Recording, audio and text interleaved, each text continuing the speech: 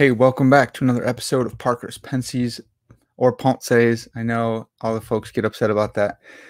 This is a podcast where we explore thoughts in philosophy, theology, nature, and life. I love thinking about cool stuff, so come think with me. I really appreciate all the support that you guys have been giving me on YouTube, all the subscribers, and people leaving comments. Please keep that up. Please share these with your friends. The goal for this whole podcast is to bring on people who have way more wisdom in different fields than I do and expose them to you guys. And so it'd be great if you would share these and give them a like and all that good stuff. If you've benefited from this podcast, please consider becoming a patron over at Patreon. You can find the link in the description. You can also find me at Apple Podcasts, and you could leave me a 5-star review and a comment. That would be huge. Today, I have another special guest, and we're going to be talking about his new book. So I have Dr. John Peckham, and we're going to be talking about his new book, Divine Attributes, Knowing the Covenantal God of Scripture. This is awesome. This book's really, really good. This is how you write a Divine Attributes book. So without further ado, let me just pull him in. Dr. Peckham, thanks so much for coming on the podcast. Thank you for having me, Parker. Looking forward to it. Yeah. So I can't remember. Did this? I got a copy of this book from the publishers, which is awesome. Is this book live? Can people buy this now? Yeah, it's out now. It's officially released now. Awesome. Released on May 6th or something. It's been about a week. Okay. How long of a project was this for you? It was a big project. The writing of the constructive book for Baker probably took about a year. But before that, I wrote a different book that was more of a discussion of the different models of God in the contemporary conversation for T&T Clark. Yeah. So when you combine those two, it was a longer research project. But this book is focusing on a constructive treatment. So probably about a year writing. Well, it's crazy because the amount of footnotes, I got lost in them because you mentioned everyone. I wonder if he's read Ronald Nash, and then he's read Ronald Nash too. Wow, holy cow! So that was really awesome. But then also, the amount of scripture and scripture references is insane. It was, as I was going through it, it was like devotional for me. It was really encouraging to have that much scripture and be saturated with it, even though I'm trying to think deeply and philosophically. It was just a reminder, hey, don't do that without the Bible. So that was really, really, I thank you for doing that. Yeah, thank you for saying that. That's one of the things I'm trying to do in all of my work. Some of my previous work one of my previous books is called Canonical Theology, which lays out canonical method for doing theology. And I just believe that our theology, systematic theology included, should be based on Scripture as the rule of faith, as a uniquely normative rule, which means that we should have biblical warrant for the conclusions we reach dogmatically, and also they should be systematically coherent as well. And those are the two standards I'm trying to aim at throughout the book: biblical warrant and systematic coherence. And I try to deal with the issues in the contemporary conversation in a way that doesn't run ahead of what I can claim on the basis of biblical warrant. There are other models that could be constructed beyond that answer questions beyond the ones I'm trying to answer, but I'm trying to put forward a kind of minimal account of what Scripture teaches with regards to these divine attributes without trying to answer all of the questions. So not minimalistic, not less than what Scripture teaches, but I'm trying to lay out that model that's consistent with Scripture being employed as a rule all the way through, not just at the level of individual claims, but even at the level of a metaphysical understanding of what God is like. Yeah, I seriously appreciate that. It's going to be hard for me not to just keep blowing smoke at you here.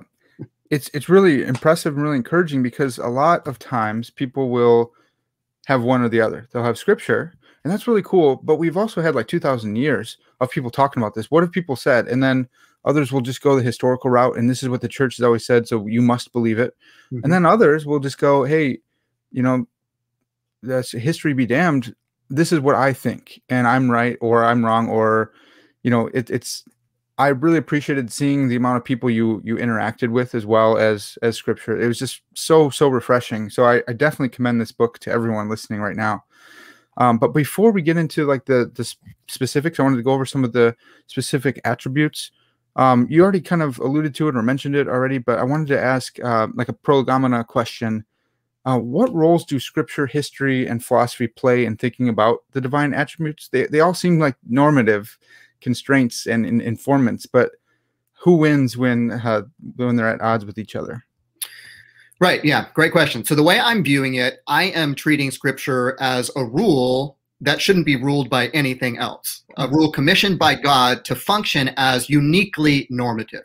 So anything else that has authority still has to be submissive to the claims of Scripture, which means that Scripture has to be allowed to rule, again, not only at the level of individual claims, but even at the level of our metaphysical understanding of what God is like. And so I often use the phrase canonical to try to lay out what I mean by that succinctly. And that means that Scripture is canonical in the sense of being a rule, canonical in the sense of being a rule or standard, canonical in the sense that it's a unified corpus, I believe, not uniform, but unified. And it is canonical because it's commissioned by God. So it's canonical in virtue of being divinely commissioned.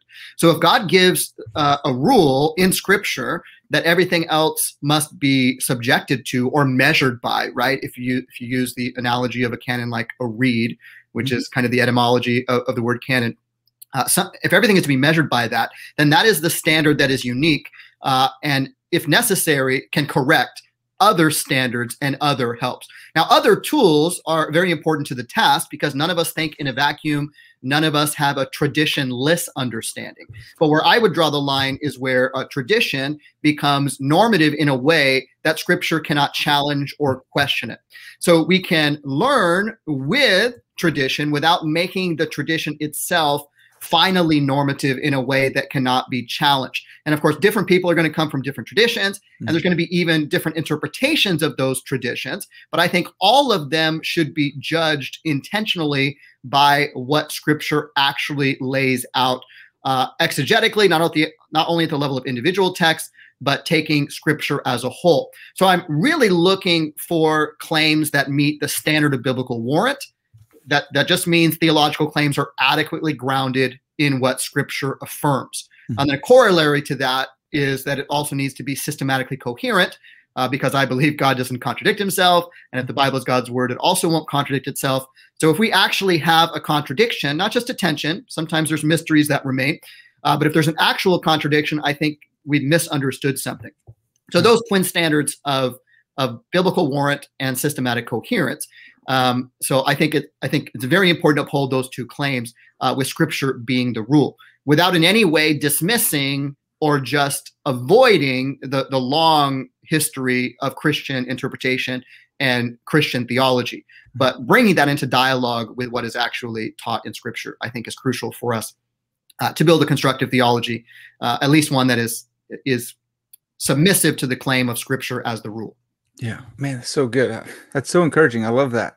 Do you use? I don't know if I saw it in there or not. Do you like or use the language of norma normans and norma normata? Is that helpful language to continue to use? I think it is helpful. Yeah, I use it. I don't use it in this book, I think, but I use it in canonical theology for that very idea. It's the rule that is not ruled, or the norm that cannot be normed by anything else. That doesn't mean nothing else is authoritative in any sense. It just means that those other authorities have to be subjected to Scripture. Yeah. And I think one of the problems that we sometimes have is there are some who would claim that this or that aspect of the tradition is normative interpretatively.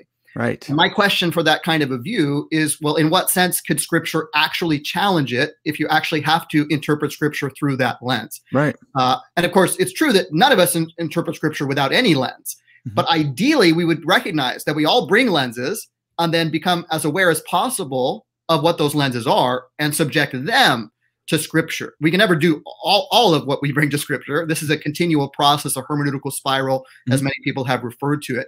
And I have no problem with recognizing there are lenses we bring, but I think even the lenses need to be subjected to scrutiny that is subjected to Scripture.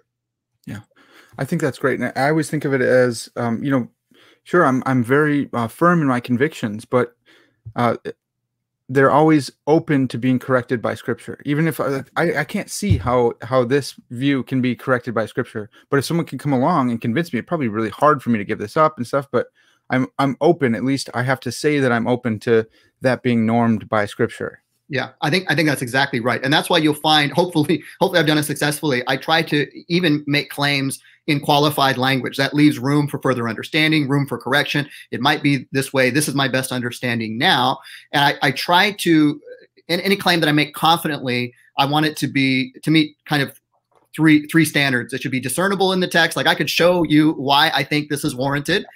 It's demonstrable. I could demonstrate to someone else how I arrive at that conclusion. from the teachings of Scripture. That doesn't mean you need verbatim text, but that this is actually arises from what Scripture is actually teaching as a whole, and it is defensible. So if you challenge me and say, well, what about this, that, and that, I can defend it. That doesn't mean that that convinces you or you necessarily agree with me, but I at least can meet those three standards to have a confident view, which is still subject to correction. It's still not dogmatic. I think anything that we say about God, especially at the level of interpretation, is going to be provisional because we are fallible. I believe Scripture is infallible, but my interpretations are fallible. And so I always want to be open to correction going forward. And so even when I make a claim about something that I think is a confident interpretation, even that could turn out to be wrong. And I'm sure there's things that I have gotten wrong, and I continue to learn every time I go back to Scripture to try to understand and learn from others as well. Yeah. But that's the goal. Yeah. So just to clarify, I'm always shaky on the language. So the Scripture is the normans. That's the thing, that the norming norm. Is that the right language?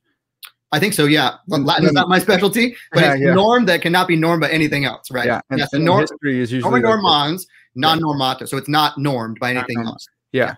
And then I guess history or tradition would be like the norma normata, the normed norm, the thing that is normed. It's a norm, but it's normed by Scripture. Right. Tradition, even one's faculty of reason, which is fallible, would itself be normed. We can't interpret Scripture without using our faculty of reason, but even our reason is fallible, and we need to be humble even in that sense. Yeah. Amen. It's so refreshing to hear that. That's so awesome. One more thing before we get in, the covenantal God of Scripture and the God of the philosophers, and this pops up here and there throughout the book, and then especially in the last chapter.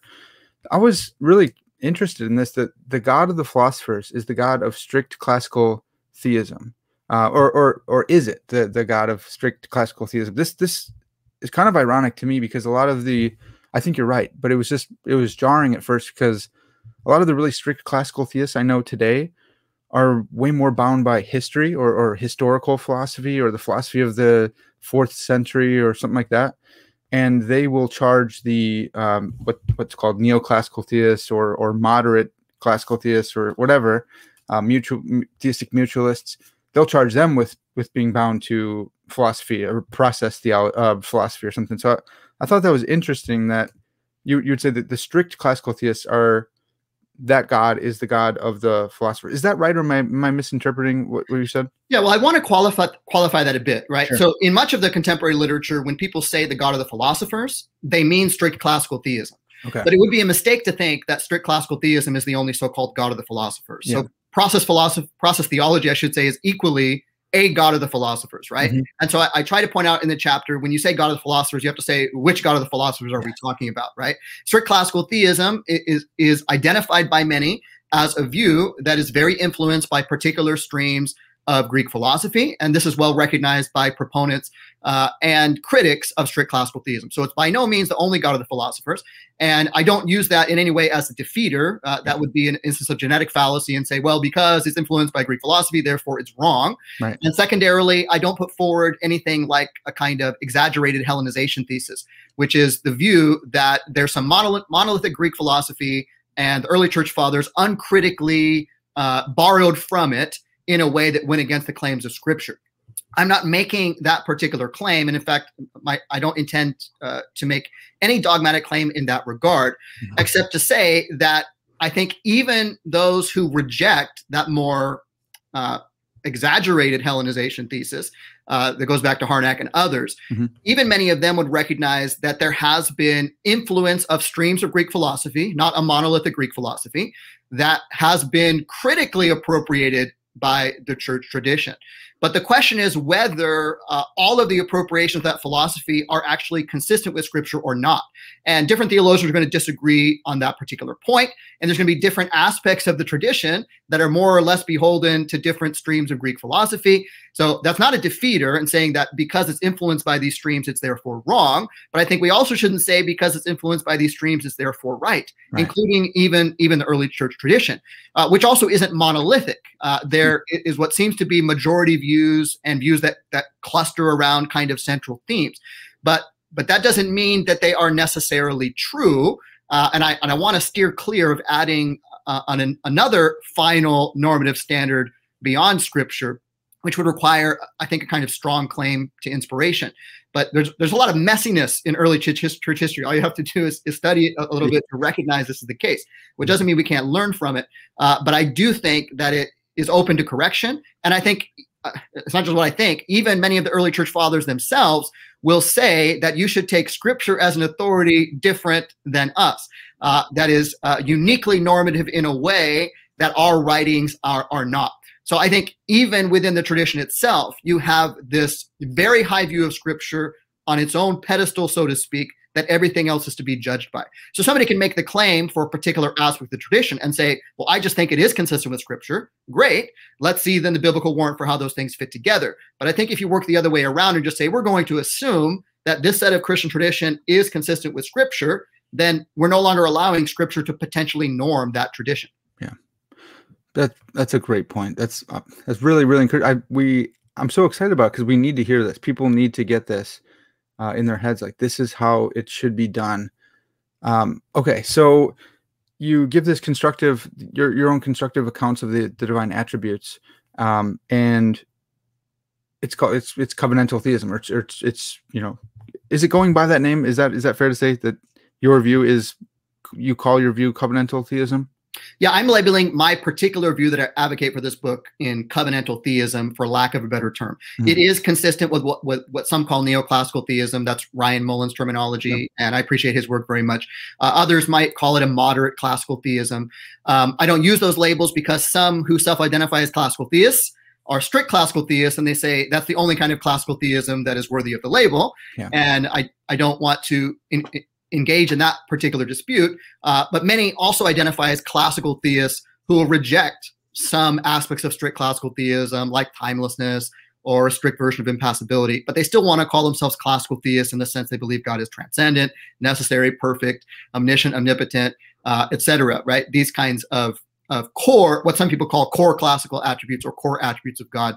I think the way that Tom Morris once put it, in that broad sense, classical theism is much broader than strict classical theism.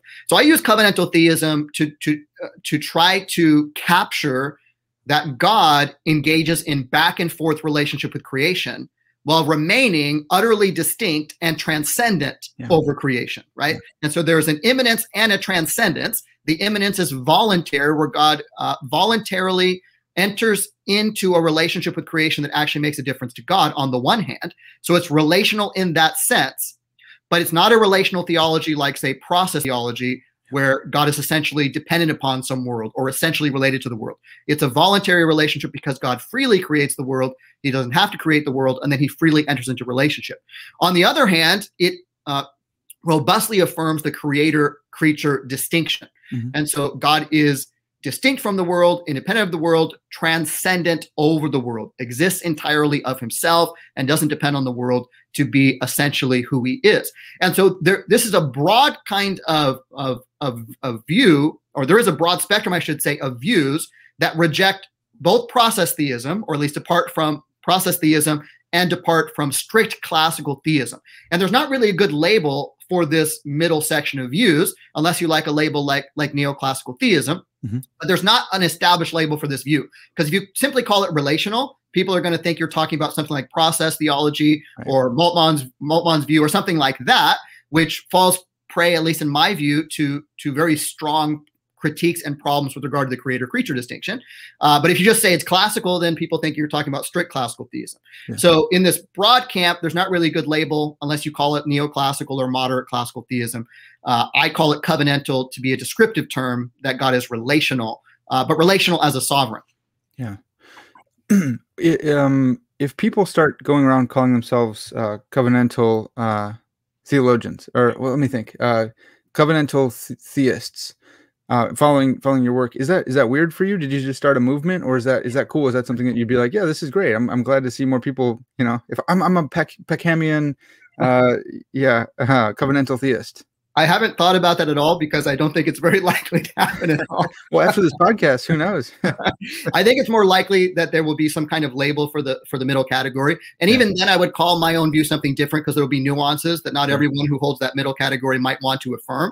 Mm-hmm. And so I could broadly fall within that middle label, but then there's some distinct contributions that I'm making that everyone who holds that label might not affirm. And so I've thought about maybe just calling that view in the middle relational and classical theism, where the "and" is an important linking term that holds them together. But that's probably not going to satisfy many people either. It's relational in some respects, it's classical in others, but it departs from relational theology as say process theology defines it, and departs from strict classical theism in significant ways.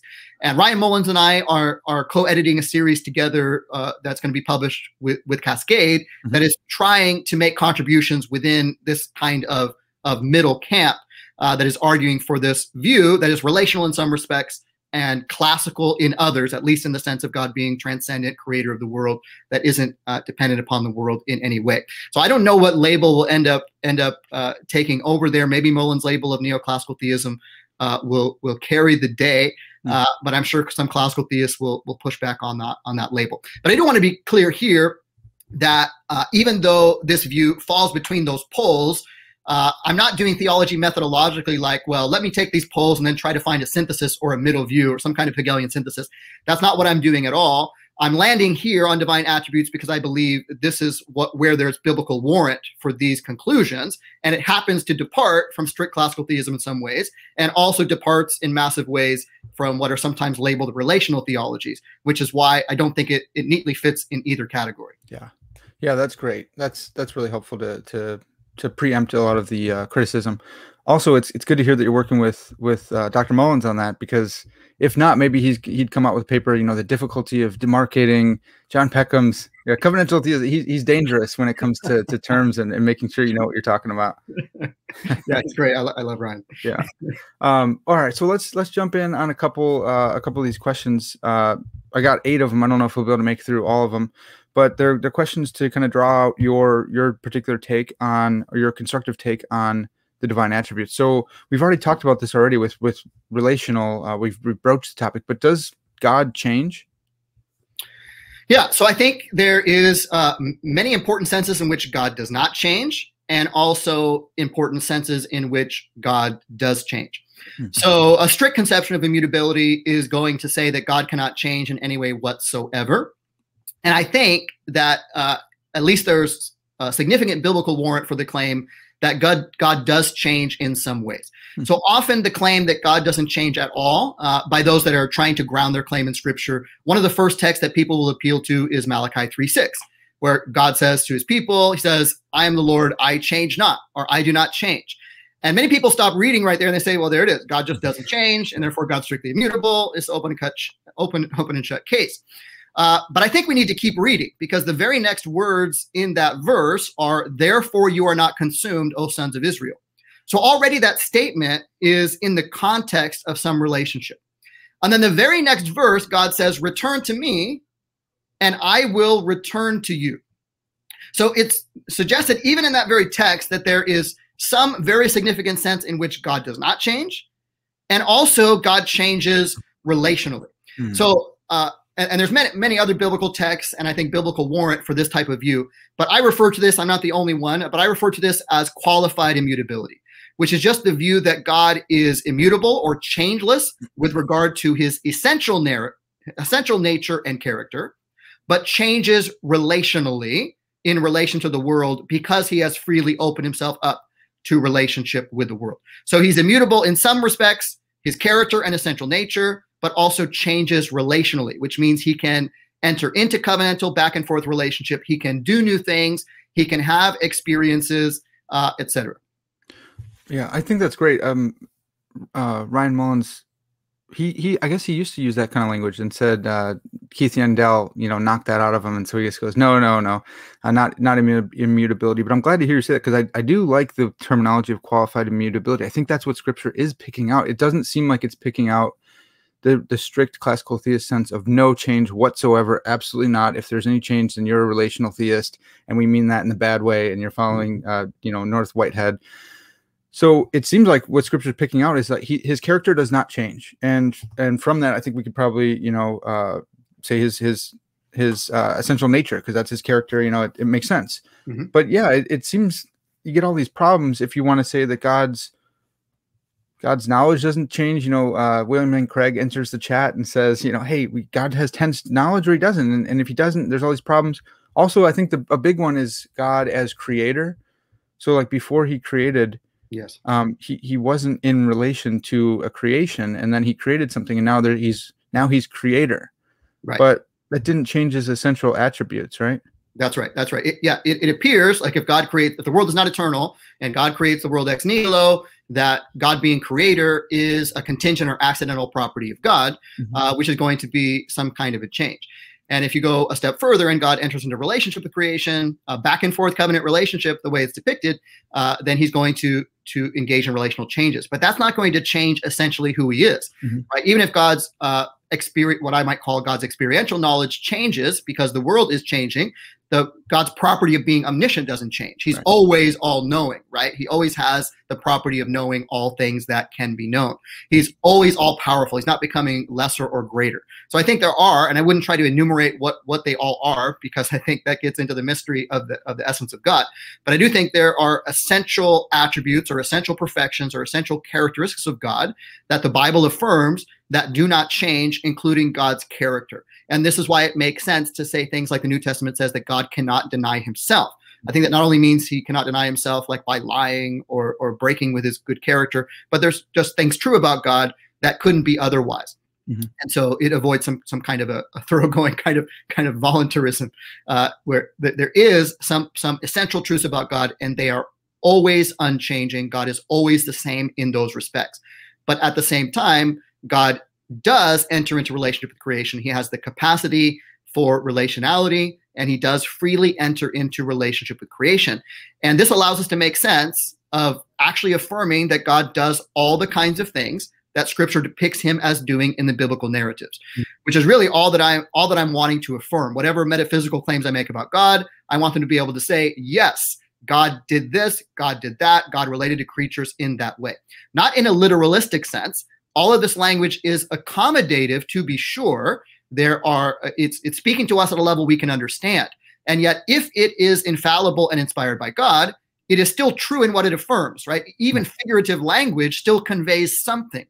And so it's not a matter of taking it literalistically. It's a matter of what does it convey exegetically, even after you recognize whatever the genre is, whether it's figurative, whether it's a metaphor, even if it's literal, so to speak, it's still going to be accommodative. But that doesn't answer the question as to whether or not it applies to God. And so I think we need to take the exegetical upshot of what Scripture is teaching about God seriously and actually say, well, this is what God is like. And the way God reveals himself in the economy has to be consistent with the way God actually is in himself. Now, very important caveat, I don't mean by that God is reduced to the way he reveals himself in the economy. Yeah, because in the Ronner's, we're dangerously close to Ronner's rule, or some kind of conception of Ronner's rule. Yeah. This is what I want to avoid. There shouldn't be a collapse of God as he is in himself to what God is in relation to the world. God is always more than that.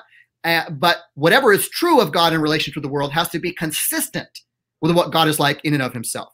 So if it's actually true that God enters into back and forth relationship, that has to be consistent with the way God is in and of himself. He has to have the capacity for that relationship, in other words. It doesn't mean he's necessarily in relationship. It means he has to have the ability. And then if he exercises that ability by creating a world and then chooses to allow that world to affect him, then that capability is actualized, so to speak, but in a way that doesn't change God essentially. That's really good. I mean, I agree with you. I totally agree. I'm just thinking of the Thomists in my head who are like, okay, so then you're saying that God has potentiality and he's moved from potentiality to actuality, so he can't be pure act. And you're saying, well, yeah, I never said God was pure act, right? Is that just how you I would say that the view that God is pure act without any accidental properties, with only actuality, without any potentiality, I just don't see a way that is consistent with what the biblical narratives and the biblical claims affirm about God. Now, I know there are theological ways that people who affirm that try to argue it's consistent with Scripture, and I deal with some of those in the book. I just don't think that any of those work. I don't mean to cast aspersions on people coming from that view. They're welcome to make their case, and I'm not trying to flippantly just dismiss it as if there's nothing that can be said on that front. But I personally don't find it convincing. I do, however, affirm divine aseity, but defined as the view that God's existent God's existence is not dependent upon creation, and God's essential nature is not dependent upon creation. So God exists entirely of himself. He exists of himself without any need for any creation. And theoretically, he could have created nothing, and he would still be the God who he essentially is. So in that sense, God is ase. I believe this is a firm biblical teaching.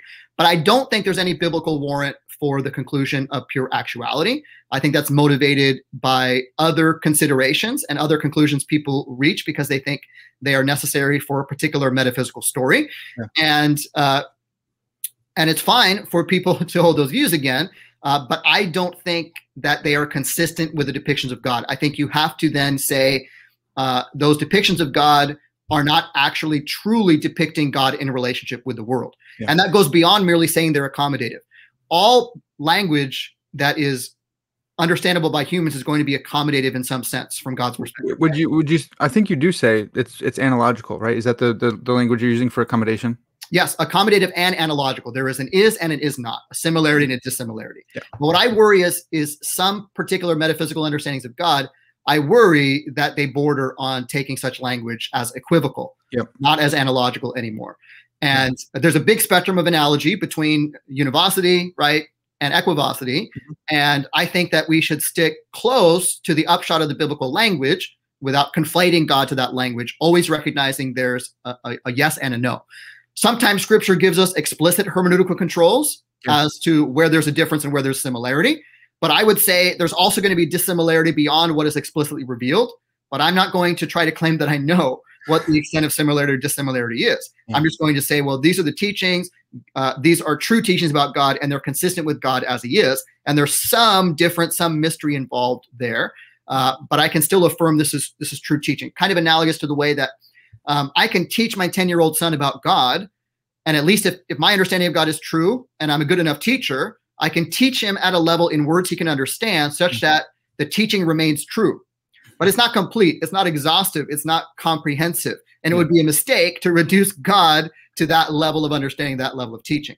Of course, God is, that's just an analogy between me and my 10-year-old son, but there's a much larger gap, right? A huge ontological gap between God, who's the creator, and all creatures, including any creaturely understanding or human language. And so I think it's important to affirm analogy. But I don't think we should use analogy in a way that makes us say, well, then we just can't come to any kind of confident claims about God. Because I'm afraid that evacuates the Bible of having this normativity of revelation about God. Yeah, that's really great. I love the analogy with your son. I'm sure that your language with your son probably includes a lot more archetypal, ectypal, and different language than someone else would with their son teaching about God. But I thought that was really helpful. Just following up with that train of thought. Do you then, I'm not sure if I saw it or not. Do you have a qualified simplicity, or do you say, hey, look, we have aseity, and that's really what simplicity is trying to pick out anyways. So we can just drop that term, or sticking with the theme, is it a constructive account of simplicity? Yeah, I deal with it briefly in the chapter on the Trinity. And I don't take a dogmatic position, except that I don't think that what some people consider the traditional doctrine of simplicity, what Tom McCall calls strict simplicity, I don't see a way that is consistent with the way God is portrayed in Scripture as the covenantal God who enters into back and forth relationship. If you mean by simplicity something like Crisp's parsimonious simplicity, that's what Paul calls generic simplicity. If you just mean that God is a unity and God isn't composed of more fundamental parts, I think that's right. I think that's true. But I don't think I don't see a way to consistently hold that there are no distinctions in God whatsoever. I know even advocates of strict simplicity don't like that particular way of framing it. Right. But I don't think we should affirm. I'm not sure it makes sense to affirm that God is identical with his attributes or perfections, and all of them are identical with one another. And a strong doctrine of simplicity actually entails, as far as I can see, that God is strictly timeless, strictly immutable, strictly impassible. And if Scripture teaches something different, which I'm convinced that it does, then at least consistent with my own methodology, I'm not at liberty to accept strict simplicity. And so some will say, oh, no, there's only one doctrine of simplicity. Anybody who talks about other kinds of simplicity doesn't know what they're talking about. And I would just say, okay, well, go read McCall and Crisp, and you can argue with them. I think there's room for diversity of definitions, which is why I try to use qualifiers to be charitable to everybody in the conversation. Yeah. But I think God is one. There's only one and only one God, and we need to have a strong sense of divine unity. And I take that to be the main desideratum of the tradition with regard to simplicity. And I think that is right. But I think there are some other metaphysical conclusions, some that are held more robustly, some more weakly, right? I mean, at least I think Gregory of Nyssa, at least according to McCall, holds what he considers as generic simplicity. Yeah. So there isn't a monolithic tradition on this point as well. Again, there might be a majority school of thought, but it's not monolithic. And so I think there should be room for diversity of views. If simplicity only means strict simplicity, which some people argue it does, then I would deny simplicity and just say unity. Yeah. But if simplicity means God is one in a very strong sense and not composed of more fundamental parts, like a parsimonious simplicity or something like that, that might turn out to be right. Yeah. But I think the language is so fraught, the argument is so much that I would just be more comfortable saying God is a unity, an unbreakable unity. Yeah, yeah. Dr. McCall in his Trinity and Atonement class, he got me with the Gregories, and so I thought, okay, so I probably have to hold some form of Trinity of simplicity, but then probably not dull as all in what he's saying. But I appreciate what you've said here, because you're actually you're agreeing with a lot of the classical guys that I've talked with, in that simplicity is important for strict classical theism. You're just saying, I don't want to go that route. I don't think the Bible brings us that route, and I'm probably on your side. Sorry, everyone else, but I think they're probably right too. They just want all the other attributes. They want strong immutability, and they want all the strict classical theistic doctrines. And so it's funny that you're both agreeing, yes, simplicity does bring us that way. So I'm going to qualify this simplicity because I don't think scripturally we ought to go that way. Whereas they say, especially history, I love these guys, but some of them, I love them so much, they're slaves to history in a way that I don't want to go. And they say, no, the tradition, come with us. I'm like, guys, I don't know if I can. Mm-hmm. Yeah. And I don't want to be uncharitable to anyone or dismissive to anyone. Right. Well, I think it is helpful for us to be quite clear on what our theological commitments are. Totally. And for those, some that are operating within this arena, they want to say something like, I cannot depart from the Scripture. The Scripture has to provide the metaphysical lens. Rather, some set of tradition has to provide the metaphysical lens through which I read Scripture. Mm-hmm. And yet, Scripture should be normative over everything else. Right. And my question is a simple one: how do those two things fit together? If you're reading Scripture through a uniquely normative metaphysical lens, then how can that lens be normed by Scripture? Because you're already only allowing Scripture to be read in that way. Yeah. It's okay for us to recognize and say, well, I prefer that lens. I think it has a better chance of making sense of Scripture. So I'm going to start with that lens and then treat it as defeasible, right? It could be challenged. It could be defeated. That's fine. We all have to do something like that. Yeah. I might start with more minimal categories and be less confident than others would be. Maybe, but that's fine as long as it's defeasible and as long as you actually intentionally subject it to challenge, right? Like when I'm reading Scripture, I'm continually kind of trying to read it with the sense that I might be wrong. Yeah. And when I read others, I think, oh, maybe they've seen something that I really missed, and it just explodes what I've been so confident about. I have to at least in principle be open to that if I'm going to allow myself to be normed by something greater than I am, God himself, and I believe his word that is in Scripture. And so again, I don't mean to be dismissive to other views at all. There are robust explications of all of these different views. And in this book, because I'm just taking a chapter to deal with each attribute, I hope it never comes off as dismissive or flippant. I try to use a lot of qualifying language, and I'm just trying to make a minimal constructive case. And I look forward to further dialogue. But at least those that are committed to the standard of Scripture that I'm also committed to, that share that commitment, I'd be interested in more dialogue around the standard of biblical warrant. How do you actually ground these claims in Scripture? And that's where I see that there's something lacking, at least in the strict classical theism that I'm familiar with. Yeah, that's awesome. I would love to make that happen. I don't know, like Vern Poitras just came out with a book, and he's trying to explicate classical theism from a very, very like biblically, it's like straight up, and that's a really interesting project. But I think the strict classical theist guys are going to have a hard time with that as well. So there's a lot of people working on this right now, and I don't know if you guys are all talking with each other, or if there's something in the water, or just an accident of history or something. But it's really cool, all the new work that's being done on the attributes. With that in mind, I want to jump in to another one. Does God have emotions? So Scripture at least portrays and depicts God as experiencing emotions, and not just emotions, changing emotions that are responsive to creatures in history. There's a few things that I want to say there. Of course, it's not a controversial claim that the God of the Bible is depicted as having emotions. Impassibilists agree that this is the depiction of God. The question is whether that actually depicts God as he is. That goes back to the accommodative rationale discussion. But if we are actually taking the view that Scripture all taken together presents God in a way that's consistent with God as he is, and that the interactions with God and humanity that Scripture depicts are in some sense true about God, then the Bible does depict God as having some emotional change and undergoing emotional reactions. So many texts describe this over and over again, where God is described as being provoked to wrath, etc. And in Hebrew, it uses the hifil form, which is a causative form that God is being acted upon. You have God relenting in a nifal form, which is typically understood as a passive form. And I wouldn't just rely on those forms. Just the warp and woof of Scripture is presenting God as undergoing emotional changes.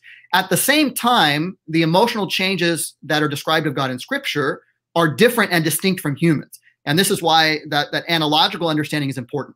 So in Hosea 11:8, God puts forth a very robust understanding using highly metaphorical idiomatic imagery. But he says, my heart is turned over within me. All my compassions are kindled. But then the very next verse, verse 9, he says, I am God and not man. So lest you think that I am just like a man, there's where the analogy comes in. And so God has emotions, but there's many qualifiers. God's emotions are perfect. God's emotions are never irrational.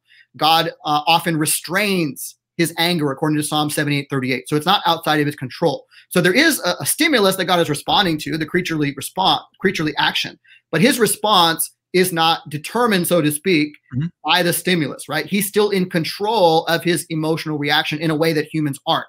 His emotional responses are always proper evaluations of the state of affairs. And so there are many, many crucial ways in which God's emotions are very different than human emotions because they're perfect. And many people want to deny divine emotions because they think emotions are necessarily imperfections. And I would agree that human emotions are that. And this is why divine emotions are very different. There's more to say about that, but that's the basic idea. Oh, that's helpful. Again, to preempt some strict classical theistic backlash or pushback. I like the way you describe that, because that makes it completely different than just saying God is just a big man. He's just a big man, like the God of the Romans or the God of the Greeks, who reacts in anger and fury and is subject to their own whims. But God is perfect in this, in a way that's completely different than the descriptions of the Greek and Roman and whoever else, pantheistic gods or God, whatever. So I really appreciate that. I think that I want to just toss this by you. So I did my master's thesis defending Van Hooser's authorial analogy from remythologizing theology. And I wonder if this is a helpful way to think through it. I can't remember I don't think he used the analogy in his treatment of impassibility, but like C.S. Lewis wrote himself into The Great Divorce. And he's a character in the story. And he's also the author of the story. And he's reacting, with James MacDonald and all these different characters. And in the story, he's got reactions, genuine reaction, interpersonal, appropriate responses, and he's got emotions. But Lewis is not actually like surprised by what's going on in the story, because he's the one who wrote the story. And so in that sense, Lewis is analogous to God in what I'm thinking, that he has emotions. You can see what Lewis is like by his reactions within the story, interacting with different characters, and yet he's not surprised by it. He's not on the same level. He's on a different level of reality than the rest of the characters, and so he doesn't experience the emotions the way that they do. Do you think that's a decent analogy, or you get some immediate pushback? Yeah, I think it's a good analogy. I mean, I take an indeterministic understanding of God's relation to the world, and so there would be some nuances that I would hold differently than Van Hooser. But I think the idea that God is not surprised and he's not relating to creation as just another character in the story, as a creature would, I think that is a very helpful analogy and very important and crucial to upholding the creator-creature distinction. And here is where I want to agree with some like Paul Gavriluk, that at least his characterization of at least some in the early Christian tradition that use language of apatheia or impassibility, he says they used it as an apophatic qualifier, as just trying to say that God is metaphysically different from creatures. If that's all one means by it, then it would not be problematic if it's not ruling out that God actually undergoes emotional change. But as you know, for many, impassibility, at least a strict conception, is that God can't be affected by the world in any way whatsoever. And I don't think that's consistent with God actually having the experiences that Scripture describes, having the emotional reactions that he claims to have in relationship to creation. So I would want to affirm something that I call qualified passibility, because not only do I think that strict impassibility, at least as far as I can see, doesn't fit with the biblical depiction of the covenantal God, I also would deny a kind of unqualified passibility or essential passibility, where God is essentially passible in relationship to the world,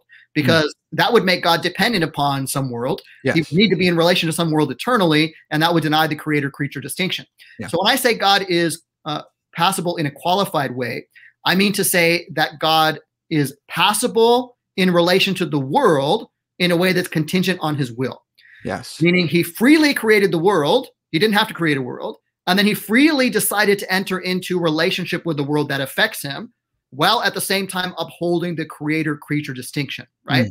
And so he's voluntarily passible in relationship to the world. Of course, he innately has the capacity to engage in relationship, but his relationship with the world is voluntary, so it's qualified. It's not a necessary attribute of God.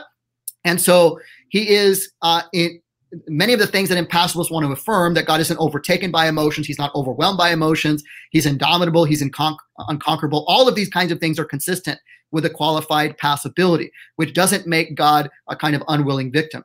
And at the same time, you have a God that willingly does enter into creation, not least wise in the incarnation, as I understand it, and suffers with us and for us, but in a way that isn't susceptible to the criticism of some forms of essential passibility, where many criticize and say, well, a suffering God doesn't help me very much because I want someone who can overcome suffering. And I would say, well, the God of the Bible is both.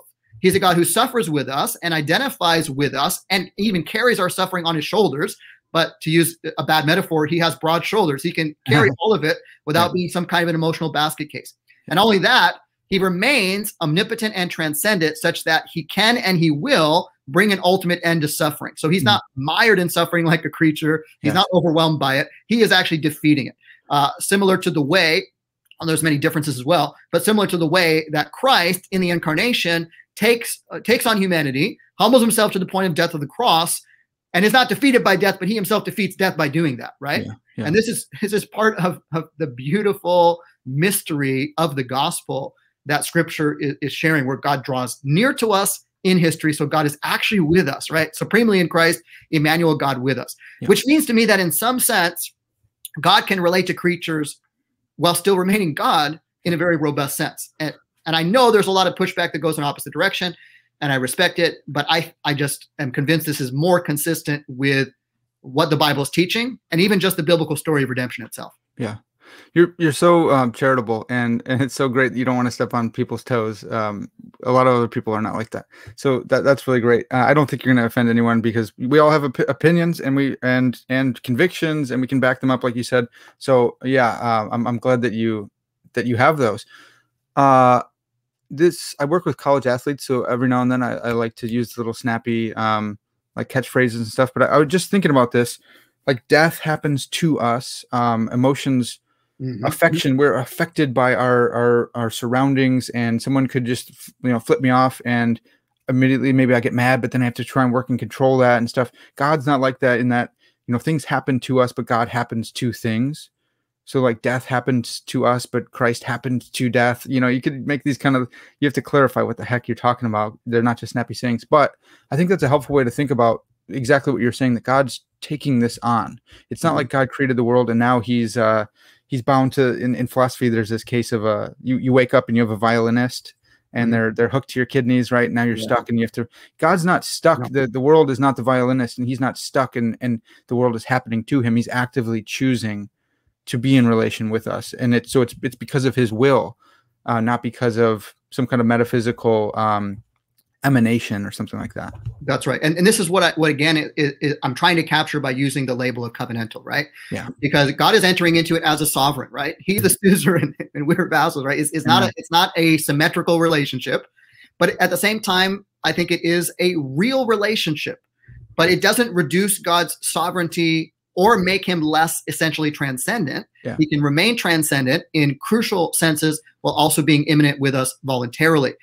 He didn't have to. He freely creates the world according to Revelation 4:11. All things exist by his will. So he's not an unwilling victim. He could be entirely invulnerable to creation. Nothing could ever affect him if God chose to be removed from creation in that way. But he has chosen in the mystery of the gospel, in the mystery of the incarnation, and I think even beyond that, to enter into history in a way that actually makes a difference to God's life. And I think this is just a beautiful, beautiful aspect of the gospel that moves me to worship. I'm sure I haven't understood it fully, but what I do think I understand about it just moves me to awe and worship for the covenantal God of the Bible. Yeah. All right. Well, I've taken so much time on each one of these. I want to get through some more. So, does God know everything, including the future? Yeah. So I believe that he does. I believe that the Bible teaches that God knows all things. And I think that means at least that God knows all things that can be known. As you know, there are some process theists and open theists, which the two shouldn't be confused with one another, but they do agree on the view that God doesn't know the future. Some say God can't know the future because it's not there to be known. I'm not convinced by the philosophical arguments. I don't think there's a logical or ontological contradiction with God knowing the future. I think there's more than one potential model. But in the book, I don't try to put forward a particular model. I'm content with a kind of defense that I don't see a defeater that comes from that realm that would break the possibility of systematic coherence. And I focus on the standard biblical warrant, where I think there's all kinds of data in Scripture that presents a robust sense in which God knows the future exhaustively and in detail. So you not only have claims like in Isaiah 46, where it says God declares the end from the beginning, and if that is taken as a merism, as inclusive the end from the beginning and everything in between, which I personally think it should be, then this is just describing God's knowledge of the entirety of history, even though it uses the word declare. In order to declare something, you have to know it, right? Yeah. So this suggests that he knows it. And that very verse is couched in what some people call the trial of the gods in Isaiah 40 through 48 or 41 through 48, where God is basically taunting the false gods of the nations and saying, if you're really a God, then tell me what's going to happen, right? And the fact that he can't do it, he's kind of using as an argument, well, they're not really God, and I really am God, and I really can tell the future. You have many texts that kind of just make a descriptive claim that God knows the future exhaustively, and then you have many other cases where God predicts things about what creatures will do in the future, or he makes long-term prophecies like in Daniel 2 and Daniel 7, and people that interpret these differently, but at least there's long-term claims that involve all kinds of decisions of creatures. So I think without trying to do justice to all the biblical data too quickly, I think there's a large amount of biblical data, and I don't personally find a way to reconcile that with the view that God lacks knowledge about the future. Yeah. So again, folks, like he wrote a whole book on this. It took him a year. So we can't go through everything, but you just need to go by the book. Again, it's Divine Attributes, Knowing the Covenantal God of Scripture. So there's this weird question that always pops up in my head about like qualia states, about like, so there's something that's like for me to eat, what's the chicken place? I can't think of it right now. Chick-fil-A. Thank you. So there's something that it's like for me to eat a spicy chicken sandwich, and I know what that's like because I've experienced that. Does God know what it's like to eat a Chick-fil-A sandwich? And like, does God know what it's like for Parker Sedekase to eat a Chick-fil-A sandwich? What do you think? I'm sure it's crazy speculative, but if he knows everything, it seems like he ought to know that. But then there's this problem because he's not me, and God. I don't think God has incarnated to eat a Chick-fil-A sandwich. And I'm also not sure about like Zagzebski's omnisubjectivity. So I don't know. What do you think on that? Right, yeah. So Zagzebski makes a strong argument for omnisubjectivity, that God's perfect knowledge of every conscious being's first-person perspective, right? So he knows what everyone experiences or knows what it's like to be Parker, right, and eat chicken or whatever your experience might be. Yeah. I think that is true in a qualified sense, and Okay. it is more complex than I can probably do justice to here. Sure. But I think there's a truth to omnisubjectivity, but there's also some important qualifications. And I'll just mention one here for now. I think it's important, and I think this is consistent with what I think Zagzebski wants to affirm. But I think it's important to say that God is not indiscriminately omnisubjective, right? So he doesn't like take delight with the sadist in causing pain. Yeah. So he knows what they feel like in that state of consciousness, but he rejects that as an evil feeling or as a feeling that is inconsistent with his nature, inconsistent with his character. Yeah. So I think we can both say that God has knowledge of the first-person perspective of creatures without saying that those perspectives ever become God's own first-person perspective. Yeah. So he knows it while also knowing that he is a distinct self, right? Yeah. That God is a distinct person. And so he never confuses the first-person perspective he knows that is yours and mine, and it becomes his own first-person perspective, if that makes sense. I think that does, but that's the basic idea. I think that's a really clear and helpful point to make, and that leads me to think then God knows what it's like for individual humans to sin, even though God doesn't know what it's like to sin himself. God can't sin; he can't deny. He can't lie. He can't. So God doesn't know what it's like to sin as God, but he knows what it's like for Parker to sin. And he rejects that. Yeah. The indexical is very important there, right? Yeah. So he can never know. I know what it's like for myself, God, to do this. Yeah, very important distinction. Okay, that's great, man. I can't believe we did that in such a brief time. That was great. Okay, there's a couple more that really like stick out to me. Well, we got to go with does everything occur as God wills? Because you have your own particular take on this. Yeah. So I'm an indeterminist, and I take the view that not everything occurs as God ideally wills. Mm-hmm. And I make a distinction between God's ideal will and what I call God's remedial will. It corresponds in most significant respects to what many think of as God's antecedent and consequent will. And what I mean by God's ideal will is what God actually prefers from any time onward. And his remedial will I take to describe God's will that already takes into account the free decisions of creatures. So I believe there is evidence that God grants creatures a kind of minimal form of libertarian free will that I minimally define as the freedom to do otherwise than God actually prefers or otherwise than God ideally desires. And I ground that understanding in what I take to be a lot of biblical evidence that God actually has unfulfilled desires. And there's all kinds of texts where God says, I wanted this, but you did that, right? And even some texts like in Luke 7 that says they rejected God's purpose or literally God's will for them. And so there does seem to be cases where God's will in some sense is unfulfilled, where God does not get what he wants. And yet there's another sense in which all things work after the counsel of his will, the way Ephesians 1:11 says it. Yeah. And I think both of those things can be affirmed by something like this distinction, right? If Ephesians 1:11 is talking about God's remedial will, that we don't have to, indeterminists don't have to try to kind of do theological gymnastics with the text and say, well, it doesn't mean all things after his will. I think we can just say he's talking about his will that already takes into account some of the things that he doesn't want. But I think there's a lot of texts that describe God as having unfulfilled desires. And if those texts actually describe things that God actually wills, not just counterfactually wills, in other words, he's not just saying, I would will this if the world were different than it was, right? Which is, I think, the claim that many determinists end up having to make. Mm-hmm. But if he actually wills that, if things God actually wills end up being unfulfilled, it seems to me that minimally undergirds the conclusion that creatures can actually do otherwise than God ideally desires.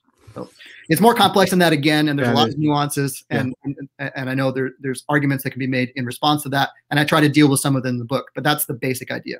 Yeah, I like the language. I thought it was interesting. Can you maybe briefly, I don't know if anything could be brief in this topic, but relate that to like the decretive will and prescriptive will? I always mix and match the language because everyone says them differently. But just yeah. for the audience, Yeah, so I speak of it. So I speak of it in terms of from the terms perspective of the hidden and revealed will, right? The hidden corresponding to that decretal will, right? And so the hidden will is what God actually wills to take place on the determinist perspective, and everything falls within that hidden will or will of decree. And then his revealed will is what he says he wills. And on that view of the two wills, there are some things that God reveals that he wills, but are inconsistent with his hidden will. Yeah. And so there is a story that tries to make sense of these statements where God appears to say one thing, like he wants everyone to be saved. If you take texts like 1 Timothy 2 or 2 Peter 3:9 that says the opposite, he doesn't want anyone to perish. If you take them as saying that God really does want to save everyone, then there appears to be a problem. And the way determinists try to at least some determinists try to resolve that problem is to say, well, God really does want everyone to be saved, but he wants something more than that, which is his hidden will, whether it's his glory to be manifest or something else that's a divine glory defense. I have significant worries about whether that move works for the determinist on a number of planes. At the level of manifestation of God glory, I'm not sure why a deterministic God would need an external manifestation, because he could, at least in principle, determine that creatures maximally recognize God's glory immediately. Yeah. You have, I think, problems with saying that God actually wills something that's inconsistent with something that he desires more. Yeah. If determinism is true, I think that runs into some problems at the level of saying God actually wills. I think the determinist, I could be wrong about this, but I think the determinist is going to have to end up saying something like God would will that everyone be saved if the world was different than it is. In other words, if God had willed the world to be different, or if God's own essential nature was different. But I think then that means we have to take those claims that God desires everyone to be saved kind of euphemistically. Yeah. And I don't think, I'm not sure you can read 2 Peter 3:9 in a way that's consistent with a euphemistic claim. I think God really does want to save everyone in a strong sense. And I'm not sure there's a way to reconcile that with the deterministic story. But again, I don't want to be flippant and be dismissive. That's just my understanding, and I try to make a case for it. And I make a case for this, a longer case, because this is, in this book, I deal with things in just one chapter, these different attributes. But I deal with this a bit in my previous book with Baker, Theodicy of Love, where there's a chapter where I unpack this even a little bit more about God's, what would have to be counterfactual desires, I think, instead of actual desires. And I'm not sure that counterfactual desires can account for the claims that God makes. It would seem to me like God is being somewhat disingenuous when he says things like, why will you die, O house of Israel? I have no pleasure in the death of anyone. Turn then and live, in Ezekiel 18. Or when he cries out to his people in Psalm 81, right? That I wanted you to turn and I would have gladly restored you, but you wouldn't do so. Or even Jesus lamenting over Jerusalem, right? How often I wanted to gather you under my wings, as a hen gathers her chicks under her wings. I wanted to gather you, Jerusalem, but you were not willing. The leaders. I got too many Calvinists that listen to that know that will go, no, he's talking to the leaders there. So even so, even with the leaders, I still think there's something going on there. Sure. I'm a theological determinist myself, and I'm not offended by anything. I think it's so important to read, especially like accounts like yours, because hey, what if we're wrong? Like if we're wrong and we're saying something wrong about God, and you can help us think through that. And if not, then at least we got a one of the best cases against us that we've thought through and said, hey, look, I still think I can make sense of this even. So I definitely, man, I appreciate it so much.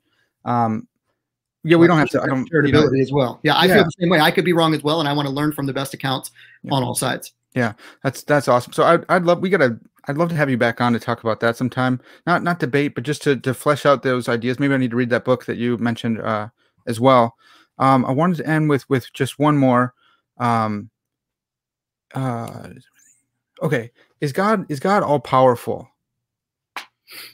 Yes. I think Scripture depicts God as capable of doing anything that can be done.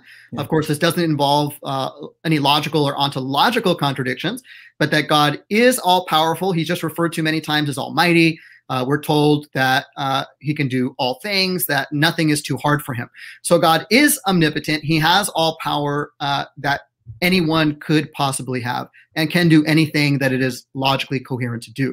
But I do think, again, consistent with the indeterminism that I hold, I don't think that God exercises all of his power, and I think that he also grants power to other agents that he doesn't control in a deterministic way. But he is all powerful, and he is also sovereign, not in the sense that he determines everything, but in the sense that he rules over everything. And again, if it's true that God has exhaustive, definite foreknowledge, even though he grants indeterministic freedom, he can ensure that his remedial will, his overarching will in fact come to pass in a very robust sense that I think upholds a very strong view of divine sovereignty, while also recognizing that at least as I understand it, there are many things that happen that God does not want to happen. He does not desire evil. He doesn't want evil in the world. And yet evil does not overcome him. He overcomes and defeats evil once and for all and remains sovereign all the way through the story. Yeah. I think that's yeah, I appreciate that. That's really good. The reason I think this question is interesting is the why of it all. So why can't God do something logically impossible, like square a circle? And so the maybe Descartes believed this. I don't know if he actually did or not, but you know, a lot of people will emphasize the will of God. God's will is all important. So we have to say that God. I think Ronald Nash brings up this point in his the conception of God. The Cartesian worry or the Alchemist is God's will, and so people emphasize different aspects of God's nature, I guess, his will or his rationality. So why is it? I know that you don't want to say there's a Platonic realm where the law of non-contradiction exists and God has to look up at that and say, no, okay, now I have to create. So why is it that God can't, from your conception, make a square circle or something? Yeah. So I think that a kind of possibilism view is going to run afoul of just what God describes about himself. So I think there are kind of metaphysical arguments that one can make as to why, if you're going to say that God can just do anything by his will, that this is going to reduce to absurdity. And then you're going to have big problems saying anything intelligible about God, because once you allow the law of non-contradiction to be broken, well, then where do you draw the line? I mean, what kind of contradictions are acceptable and what are not? I know I think even J.C. Beale is making an argument for a particular kind of contradiction that we should just accept. I really worry about taking that route. I think the law of non-contradiction, even if one wants to say, well, God is God, and so I don't want to rely on some external logic. I think we can learn from that logic, but somebody who wants to take that route, I think the law of non-contradiction is just assumed in the biblical story, right? When Jesus says things like, you can't serve God and mammon. Yeah. That seems to be, I'm not saying he's asserting the law of non-contradiction, but it seems to rest on the law of non-contradiction, right? Yeah. But I think at a more fundamental level, even just putting the philosophical claim aside, for somebody who just wants to say, well, God is God, so he can do anything whatsoever. I think the way C.S. Lewis puts it, I can't remember exactly how he puts it, but he says, nonsensical things don't become sensical all of a sudden just by applying the words God can before them, right? Yeah. To say God can do two contrary things isn't to assert anything about God. And to say God can't do two contrary things isn't to lessen his power in any way, because we're not saying he can do anything. We're not saying he can't do anything that is meaningful. And so some of that breaks down, some of the criticism of omnipotence, I think, break down into semantic conundrums that don't hold up under the weight of philosophical scrutiny. Yeah. But at the foundational level, I think Scripture just asserts that God cannot contradict himself, which requires something like that when it says things like in 2 Timothy 2:13 that God cannot deny himself. When it says things like in Hebrews that his promises are unbreakable, that he cannot lie. All of these kinds of disjunctive claims, I think, require that kind of a view. Yeah. And if you're willing to go beyond that and say, well, God can do something even that involves a contradiction, then I wonder if we can speak intelligibly about God anymore. And then we can say things like, God saves everyone and God damns everyone. Right. Well, there's a contradiction there, but he's God, so he can do it. But then we haven't really said anything. And so I'm very sensitive to the view that God is God, and he can do things far beyond our imagining. There can be mysteries. It might be that some places where we draw the line where we think we know God is this way or God is that way, we're just wrong and God is greater. And so there may be things that we think are contradictions that turn out to not actually be contradictions, or tensions or paradoxes that are explainable at another level of reality, right? Like a greater dimension of reality as opposed to kind of a flat land or something like this, that makes sense in a way that doesn't actually amount to a contradiction. We just don't understand it yet. I'm entirely open to that, and a kind of reverence for God that says, well, I'm just not ready to say, I'm not so confident about what I know that God can and can't do. But I think at the basic level, if we're affirming Scripture, God can't deny himself. Yeah. And I don't know how you get away from at least a minimal kind of law of non-contradiction there. And you apply that to God's power, that means God can't do anything that would be an internal contradiction or that would contradict his own essential nature. Yeah.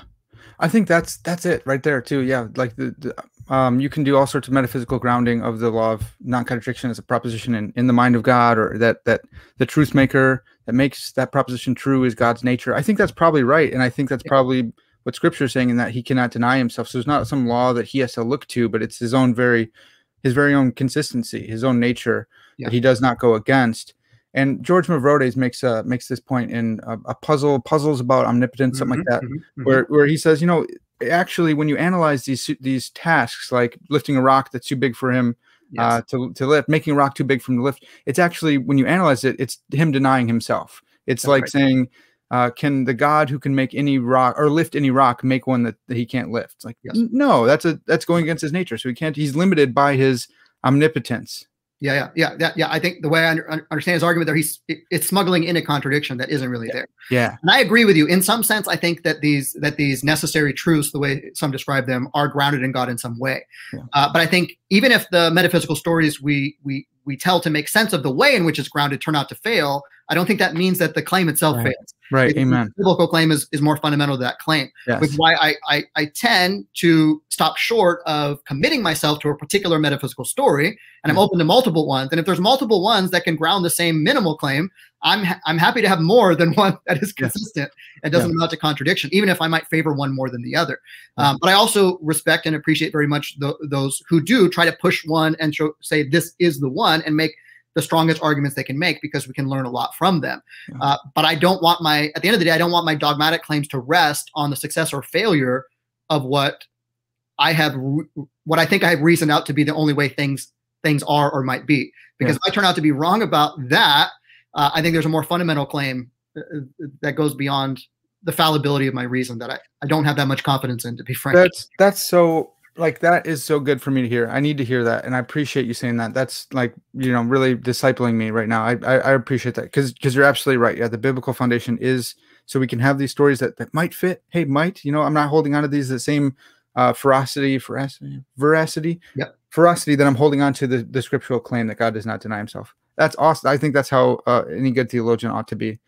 Dr. Peckham, thanks so much for all your time here. This is fun. I really peppered you with questions, and appreciate you being able to recall them so quick. I know, like, this project was a long one, and it's super impressive that you're able to just jump on them like that. I appreciate your attitude too, and that you don't want to step on toes. You're not here trying to be blatantly. You haven't called anyone heretics, which some people on the other side often do. So I appreciate that, and I just want to let you know, like, a lot of us younger theologians coming up, we need examples like you, and so I'm so glad that you are just a great example for us to emulate. Well, thank you. You're very kind. It's been a pleasure to talk with you. I've really enjoyed it, and I really just, for me, theology is an act of worship, and that means itself has to be humbly subject to the God who is greater than ourselves. Yeah. And so I think the theological task has to be one of trying to understand, right? Faith-seeking understanding.